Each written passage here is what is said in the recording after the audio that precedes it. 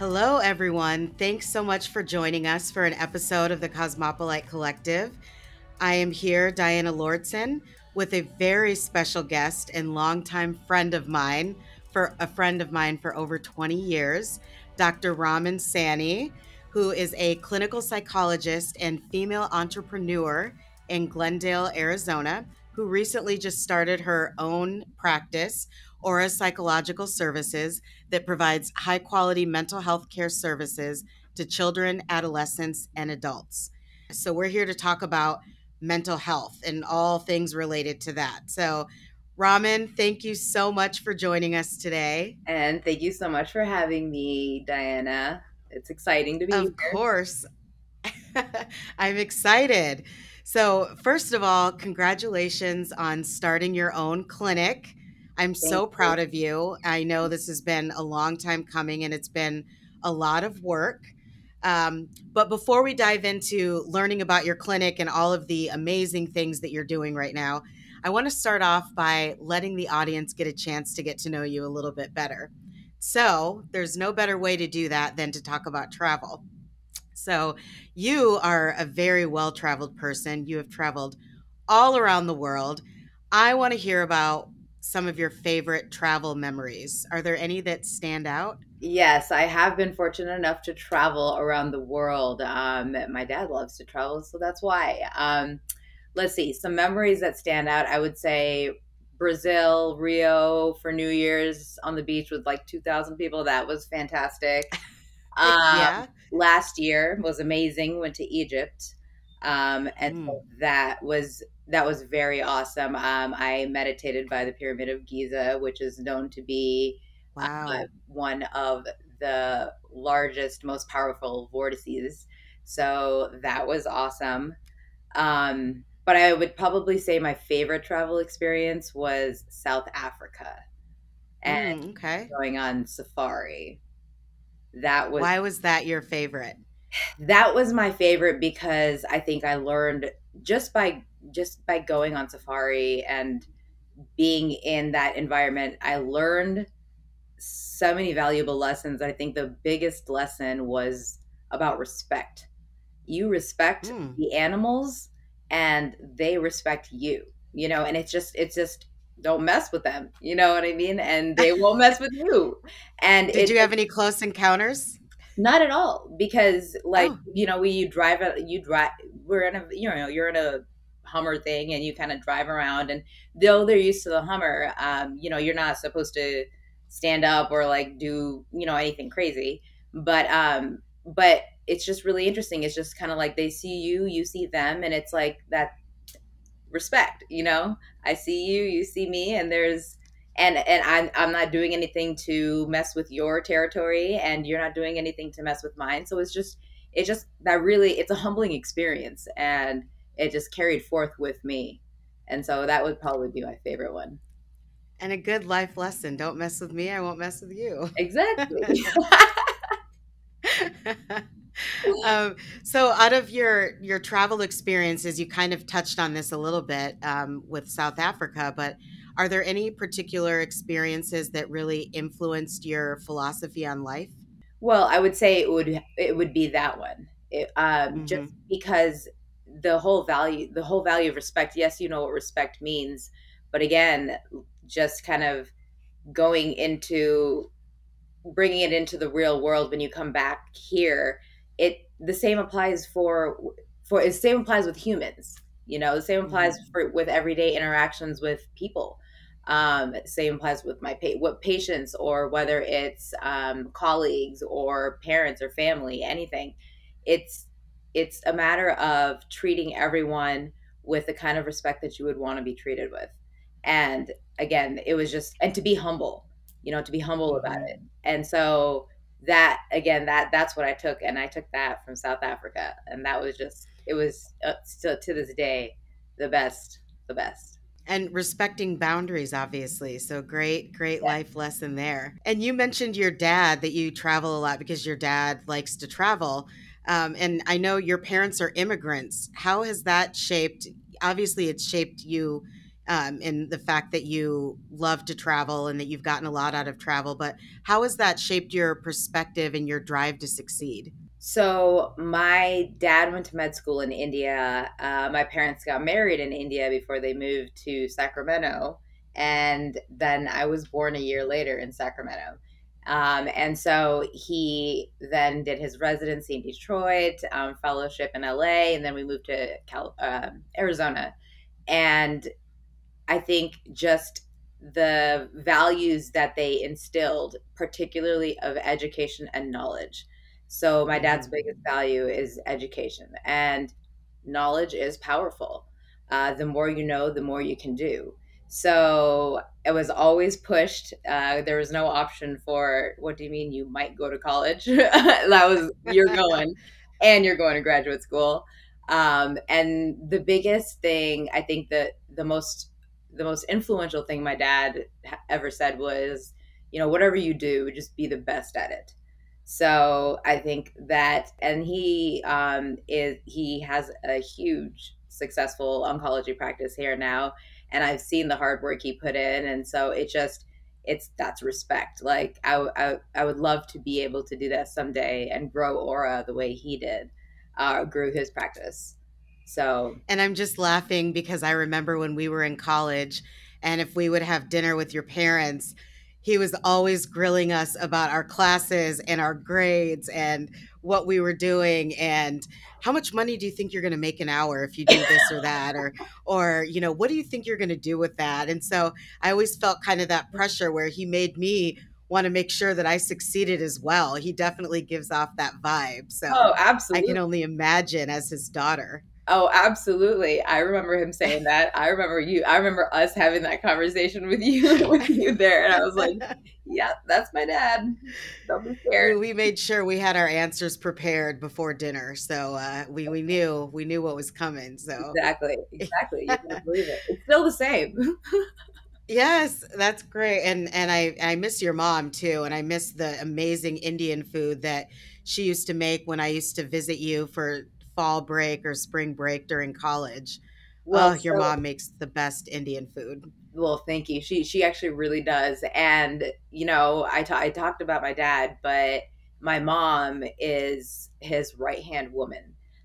He Hmm. wouldn't be where he is and what he's done without her. And and she's the backbone to the family. She's for all of us, and she continues to be. She's actually, I would say, one of my best friends. Actually, both parents are one of my best friends, which is really interesting. Just you know me the way I Yes. was I was raised. So my parents coming from India, I came home to an Indian household. Yet I go to school and I have the Western world around me. So then balancing and learning how to navigate the two, it took a long time. I'm the oldest of three siblings, so I didn't have Hmm. somebody to show me the way. So it was There's some developing. pressure that comes with that. There is, right. Well, I mean, I was a little bit of the rebel child, so I kind of just did it, and then got in trouble, but that's okay. Just a little bit. Just a little bit. But ultimately developing what we would now call bicultural identity. I'm Indian and I am American, and then that ended up being my focus of my dissertation, actually. So Oh wow. yeah, We'll have to read that one day. Maybe we'll do an episode of you reading through your dissertation. That'll be fun. yeah. Well, I developed a program. I developed a program actually for adolescent, and I kept it to Indian, not Asian, because that would just require way too much more writing. Um, but developed Hmm. a program for adolescent Indian females and communication skills, and developing those skills to learn how to communicate with their parents, and their parents learning how to communicate with them so they can learn how to develop that balance, which you still see today. When a lot of people still coming here face the same kinds of issues. You want to go out and do this, and your parents are like, no, you're gonna stay home. You can't go next door. And so it's just kind of like learning how to balance that, but it's about communication. So Yeah. And it's interesting. One of the things that I always remember is how proud you are of your Indian heritage and how much of that rubbed off on me So when I would visit you, you introduced me to the whole Bollywood world.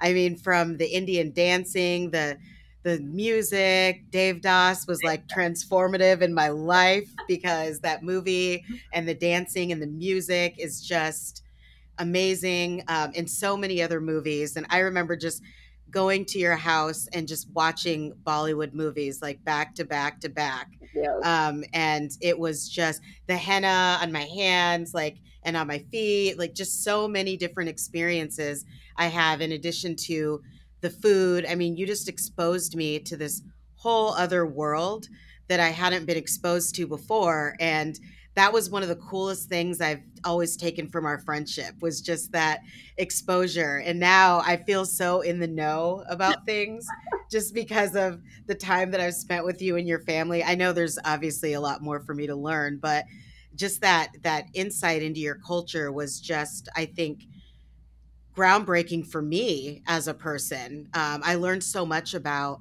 the values. You mentioned, education being one, but there were so many other ones. I remember, one of your family members had a birthday, and we went to a homeless shelter and served food.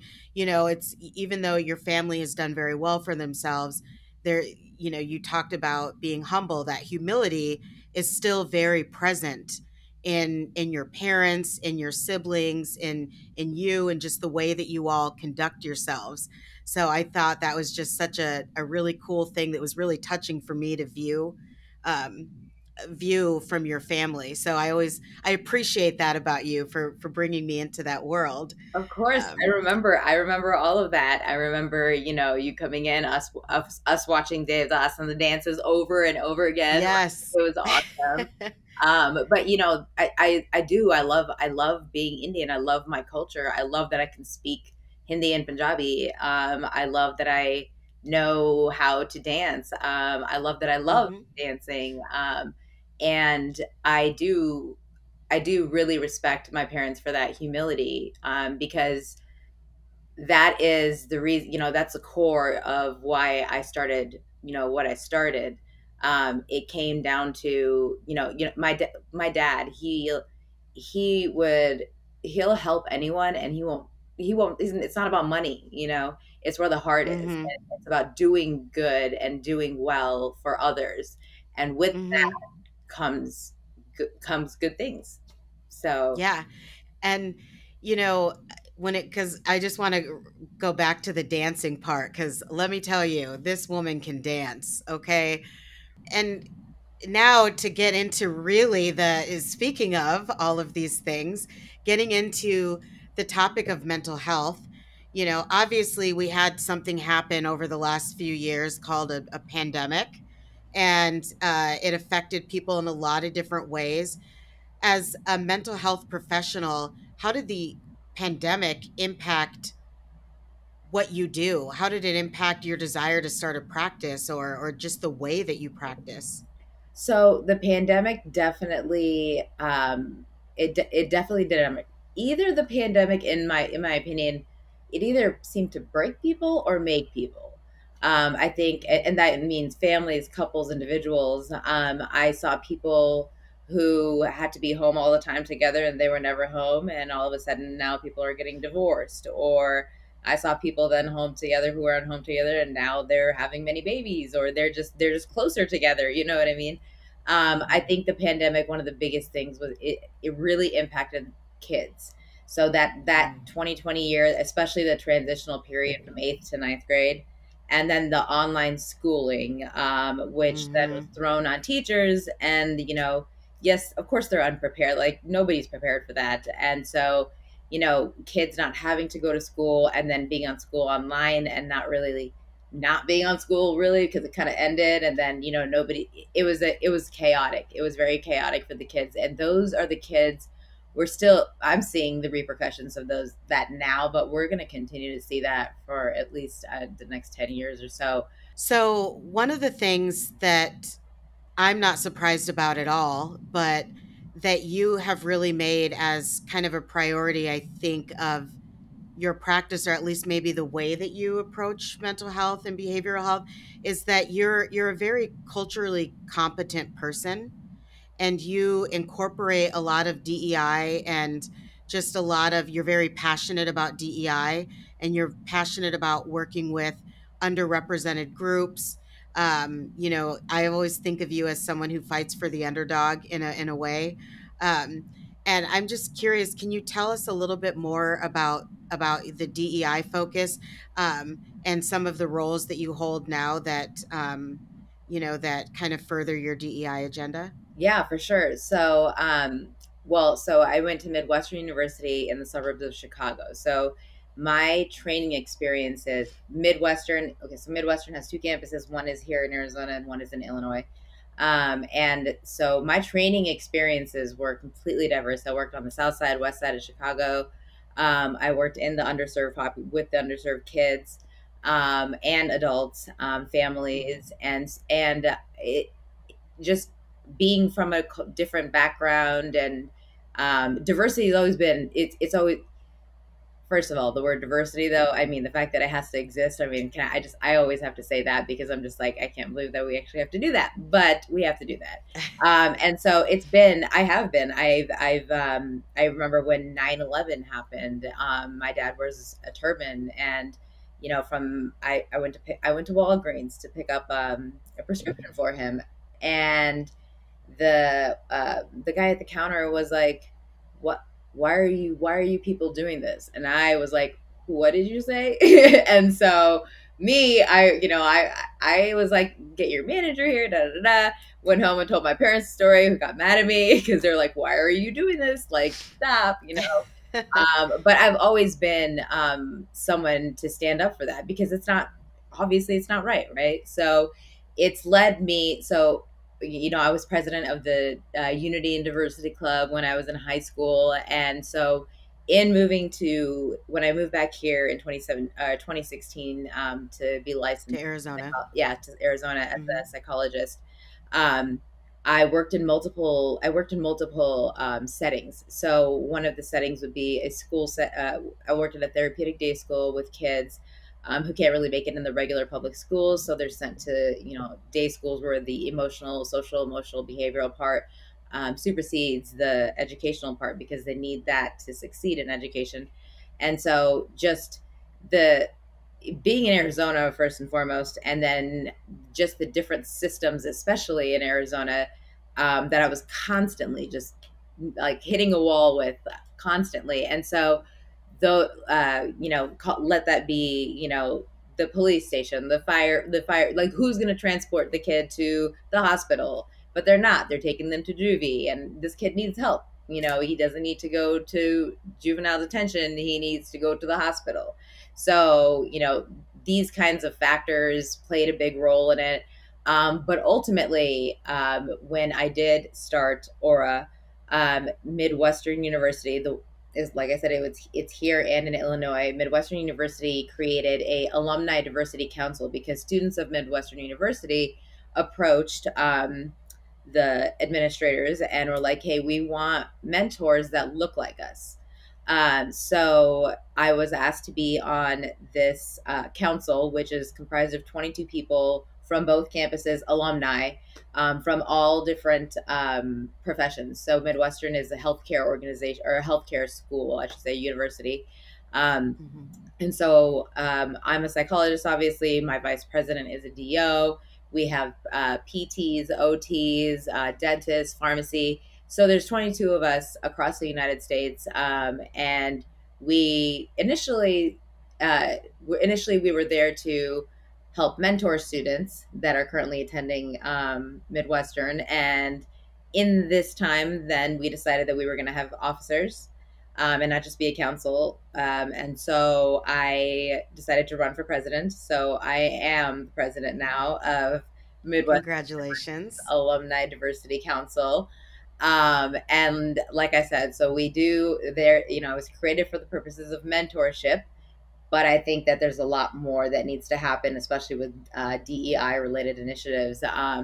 And so between the Office of Alumni Relations and the newly formed DEI office at Midwestern, I'm very actively involved in not just being the mentor for the students, but really trying to get from the top up and have that trickle down effect. So, I got myself a meeting with the deans and the chief academic officers and the president of the school, and had a conversation and about how difficult it is to have these conversations about diversity and equity and inclusion and what that really means, and how we have to take responsibility as educators to handle these issues when they come up in our respective colleges. There are so many diversity variables that providers, professionals, especially in healthcare, need to pay attention to. Their own biases, the way that they may interact with a patient differently based on their biases, which then creates mistrust in healthcare and disparities in healthcare, and that's where you see Mm-hmm. all the things that are happening. So the DEI part of me played a huge role in opening Aura, because Mm. people don't have access to healthcare. So in opening Aura, I was going to be sure to take all insurances, including Medicare, Medicaid. I take some Medicaid plans, yes. And so the reason being is, especially in Arizona, you don't see a lot of psychologists who take insurance. Maybe they'll take, Not just in Arizona. This is a problem I think nationwide, right. where a lot of folks won't take insurance, and they want people to pay out of pocket, and people just can't afford that. And so, as you mentioned, there's a huge problem with access, and who are the people that get left behind when they ask for out of pocket costs? Right, exactly. And then you have the systemic injustices, right, that Mhm. continue to happen, and then it just keeps going and going and going. And so, so that's where I was like, I'm going to create this. I'm going to create this group practice. I'm going to grow this group practice, and I'm going to take all the insurances, despite whatever headache I need to deal with. It's Mhm. important for people to have that access, for people to be able to get into the door, to be able to talk about their mental health. And then one of my biggest priorities also is to integrate mental and physical health, because there's no mental health without physical health, and there's no physical health without mental health, period. Mm. And so I one of the things that we do here at Aura for sure is communicate with the referring providers. So I'm building the bridges with the oncologists, with the primaries, with the neurologists, everybody that who does refer to me, making connections with all of these other doctors, because that communication, that line of communication, is crucial. Mhm. If an oncologist refers a patient to me, they want to know the patient's mental health, that status, what's happening with them, what is their diagnosis like, because that is going to impact their treatment. It's going to inform their Mhm. treatment. So having these discussions and open dialogue with other providers is a huge thing that I did not really see in any of my education and training. And I think that's a huge way to kind of close that gap, but then also, again, provide that holistic care. And so, and also, so in addition to for the DEI part of me, um, I supervise students. So I love supervision. I supervise clinical psychology doctoral students. And so those students who work under me, there are seeing patients under my license. You better believe that they are definitely going to have to point out what their biases are in group supervision, and we're going to talk about that, and we're going to in individual and group supervision, because I want to produce professionals who are competent, culturally competent. Mhm. And I want them to be aware of the way that they interact with patients, so that we can start to decrease this mistrust in healthcare and decrease the disparity that's happening everywhere. So DEA is huge for me. So and I definitely, one of my main goals is actually to also make Aura. I want to make it a diversity kind of a hub, not a hub, but like I want to focus on diversity a lot here. So Yeah. I had the students that will be starting with me come August. We'll be having biweekly diversity trainings led by different people, and I don't even care what they talk about I love that. diversity. It's mandatory. They have to do it. It's part of their hours that they have here with me. That is so great. You know, as you mentioned, a lot of that didn't happen in your school training, right? And so to be able to get that in practice is just invaluable. Well, thank you so much for spending this time with us today. Thank you for having me, Diana. Thank you for having me. I love it. This was great.